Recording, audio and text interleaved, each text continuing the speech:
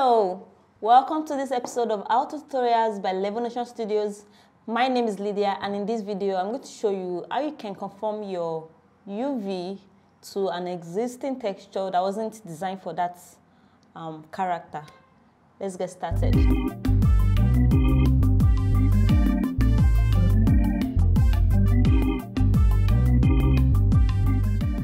So we'll use this character for this exercise, and we want to conform the UV from this character here.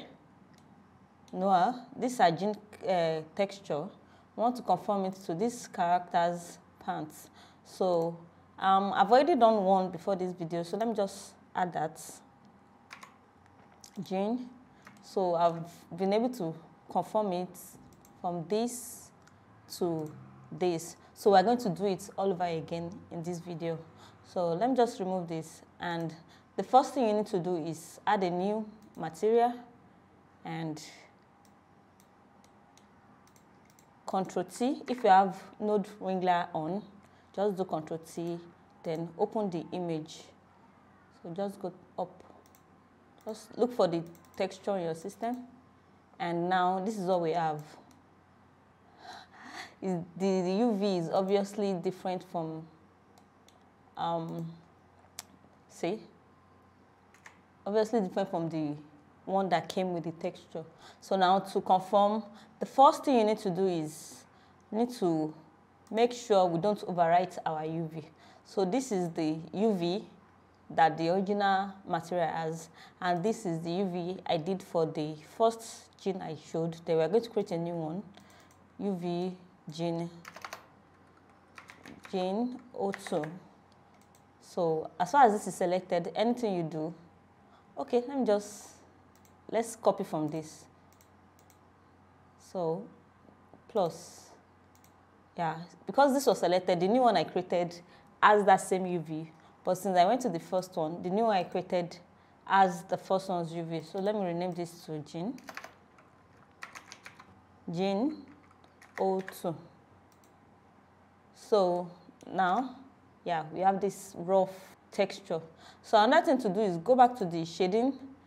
The UV, by default, when you add this, it's going to use the first UV. So if you wanted to use the third one, which is what we have here, UV map Gene O2, just go to add, you search for UV map, then you add this instead.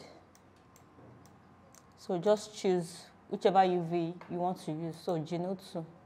So now we'll go back to the UV editing and we start reshaping.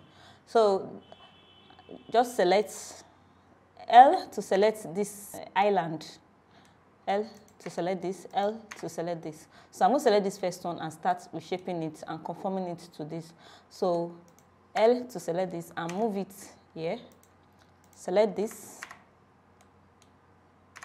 move it here, and select this,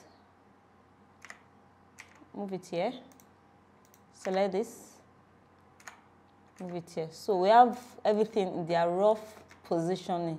Now we need to just move the vertices around a little bit just to conform it well and make it look good. So we'll start with the first one. Just select one of the vertex, make sure you're in the vertex mode, select and G to start moving. So make sure you have this proportional editing on. I think by default it's off. This is what you have. So when you have it on, you can start moving your UV around. So just select this, move it, move. To reduce the radius of your shape, you just scroll out and scroll in. Just use your scroll wheel to do that, in and out. So you can just position things around. Move it, move. So another thing you should note is if this is on, sync is on, and you try to move, it's going to affect the neighboring islands to work with only connected only. If you check on that, see what is happening. So make sure you turn this off and just use this method. So just continue. So I want this nail to be somewhere around here. That is where our nail is. So I think I should even start with that. So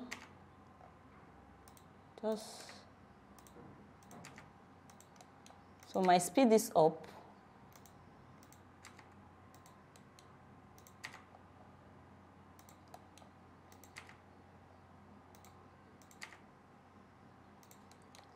Or not.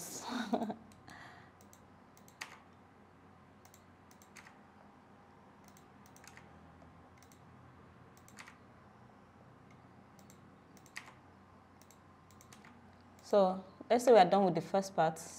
It's looking rough here, so I can try to just hide this, the overlay, there, so I can see how things are moving around.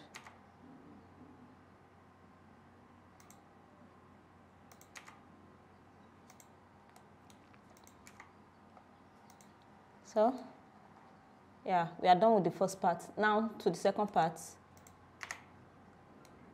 We start with the nail. Somewhere here. Then we can start moving other parts around. Move this. Start with the broad movement first. Then you go in and do the fine tuning.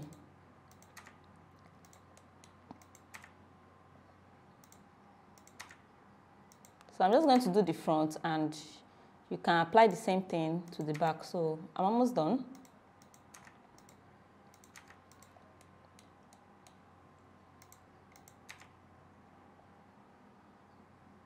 So I'm looking at the viewport to see what I have there.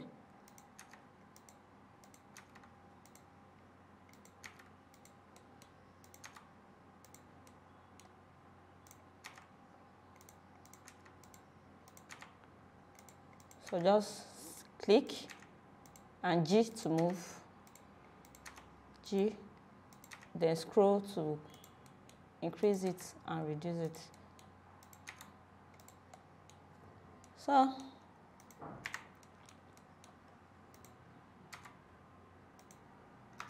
So I'm done with the front, and you can just apply the same principle to the back. So if I go back to the first one I did, say Jane, I was able to finish the back and front. So that's it for this video. Thank you for watching. Don't forget to like the video. Subscribe to Levonotion Studios if you've not done so. And until next time, stay true to your creativity. Bye-bye.